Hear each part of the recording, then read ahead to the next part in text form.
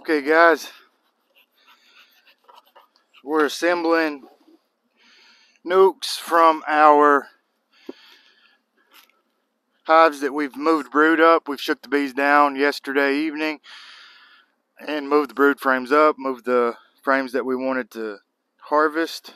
So now we're coming in to harvest.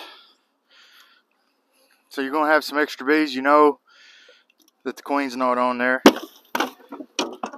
Go ahead and get those. I try to have 2 frames of foundation already in my nuc box. And I typically put foundation and food frames on the outside. So looks like this one's going to give us 2 nucs. This is a food frame. You see all that glistening nectar? Newer comb. They're working on this frame. And good bee coverage. So that's going to go to the outside.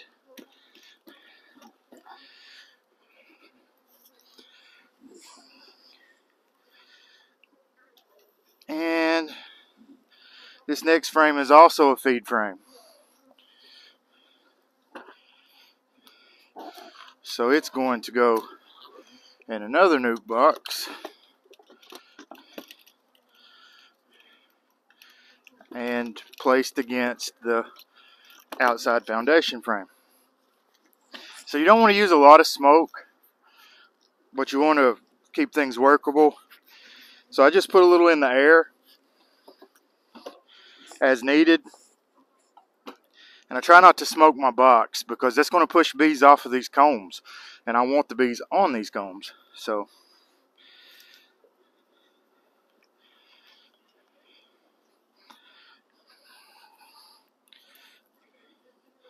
it's a good frame of sealed brood, emerging brood.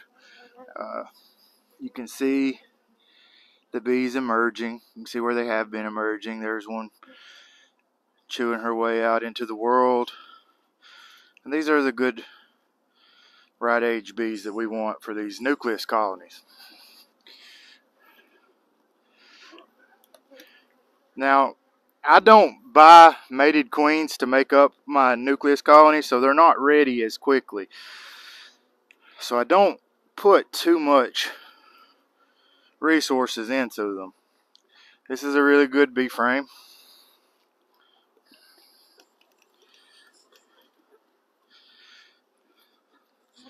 Now you guys have seen what has gone into this, which will be functioning as a mating nuc. So this has enough bees to get a queen mated and get going, get started good. Primarily very young bees because I shook them down.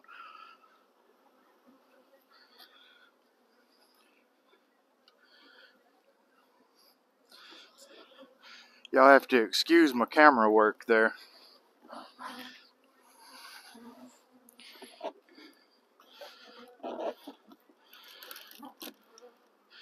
Try to do things on the fly and be as educational as possible. So it's another good frame. These were all frames that myself and Mr. Hodem and Greg Tingle, who was helping him yesterday, helping me.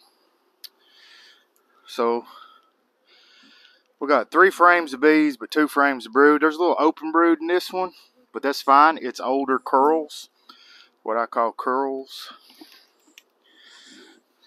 So we got 2, and looks like we're going to get a partial. So I'll walk over here and grab some more nuc boxes that I have set out. And we just keep adding resources to these boxes until we get the composition that we want inside of it. Like I said, I already put 2 frames of foundation in these, which this is got a little bit of food in it. Well, a lot of food on one side, but not much on the other. And then this is a foundation frame that they've been working on with lots of bees. So it will now replace the outside foundation frame there.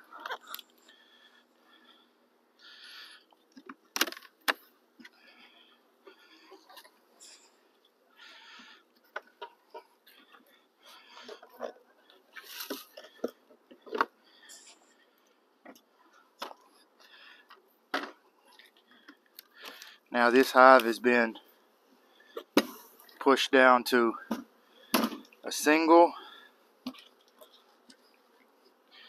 and I will come back very soon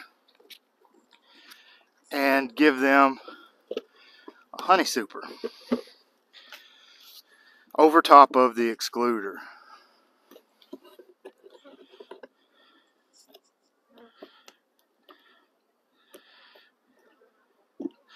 Now overall the bees have not been bad. Got a couple that want to buzz me. Y'all know how it is. A couple that just taking their job real serious. And that's okay. I appreciate her efforts. Now, it's best to do this in the morning time when it's still just a little bit cool and the bees haven't all gotten out. You'll get more bees on your combs.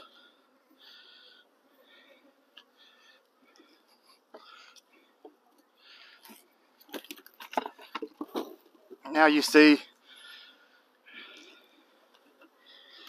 that little bit of burr comb. They made that since yesterday.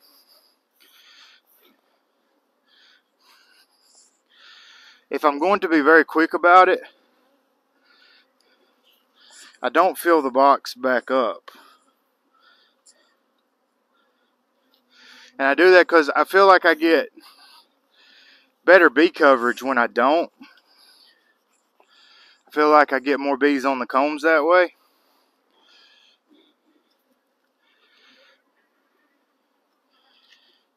But if you're not quick about coming back and getting these, then one, your brood's going to hatch out. And two, they're going to fill it full of comb because they don't like that empty space.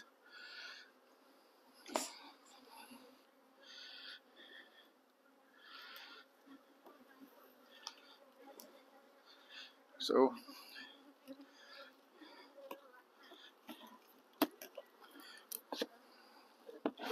now these could be left in this yard, but they're not going to be. I'm going to move these to another yard because of the drone sources. But since these are nurse bees, I would be okay to leave these here. I know I keep walking out of the camera view, but I film off my iPhone on a tripod, so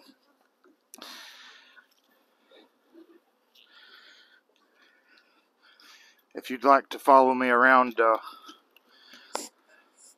the truck a little better than, or the bee yard, then I might consider getting a GoPro or something.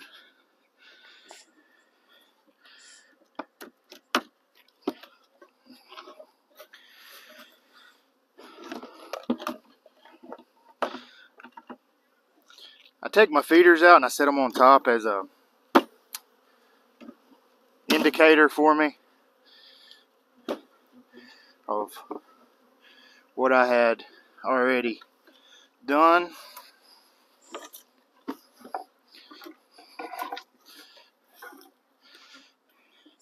And I like to keep things nice and neat. So I may not be able to get all my equipment up today because I have to get these nucs. Put on the truck. But as you see, I'm stacking up my equipment, keeping it nice and tidy because I don't like a messy bee yard. Okay, y'all can see these.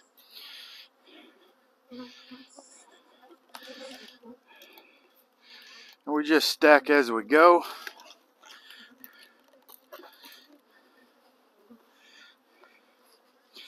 Now, one tip for you new beekeepers watching: your hive tool.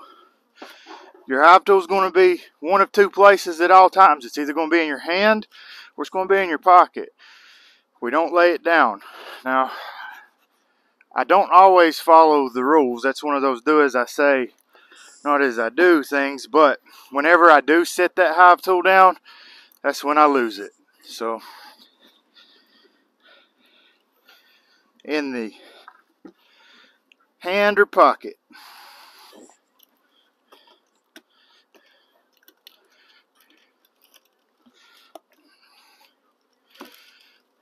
Like I said, these will get a queen cell tomorrow.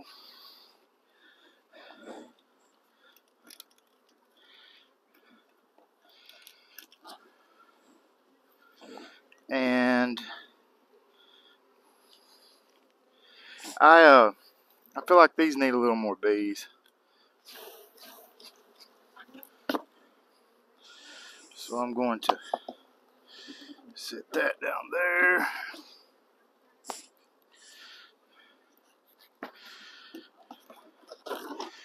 That one's already full from yesterday.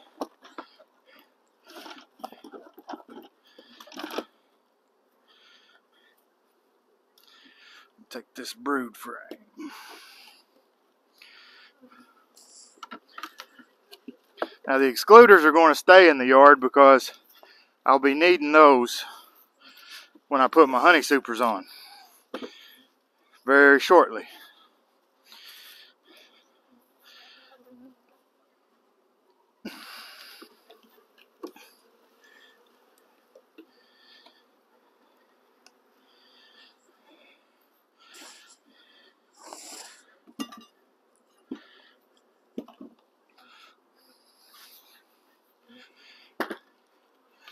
Not trying to bore you guys to death, but sometimes seeing things more than once helps. So here we got some good bees on the lid. Just bounce them right off there. You can see they built them some dingleberries there.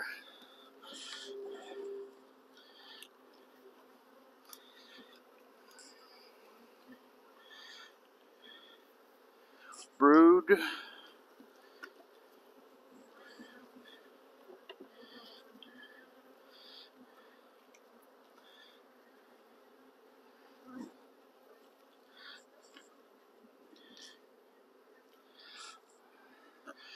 Newly drawn frame.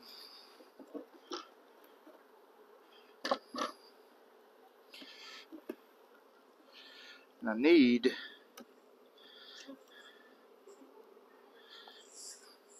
I'd like a food frame there.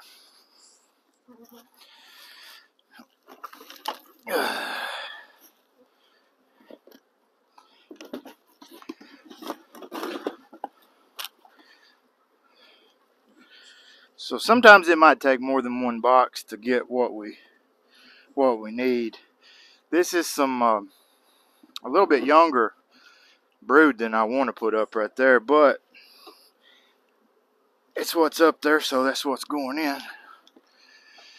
The reason I don't want that younger brood is because when you put really young brood in there, it can affect your cell acceptance. The more options that they have to make their own queen, the least likely they are to accept your cell or your queen, your replacement, however it is that you're going to get that nuke box queen right. That's a good food frame. And anyway, yeah, young brood can negatively impact your nuke success.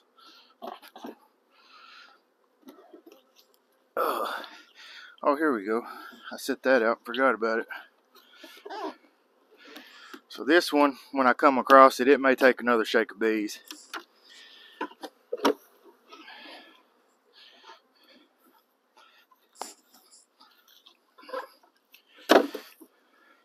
And I'll clean this yard up, but you notice I have some misses here where colonies died.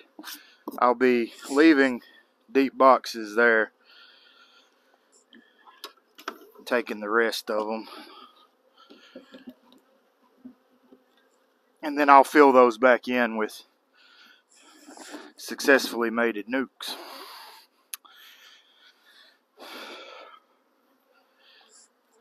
So that was just a run through demo on the last, well, not the last step, but pulling your brood and your food, all your resources into your nuc boxes. I covered it a little bit in one video, but just wanted to go back over that and show you guys a little bit better, a little bit less rushed. So thanks for watching, and I hope you guys learned something. If you have any questions for me, leave them below, and I'll catch you around.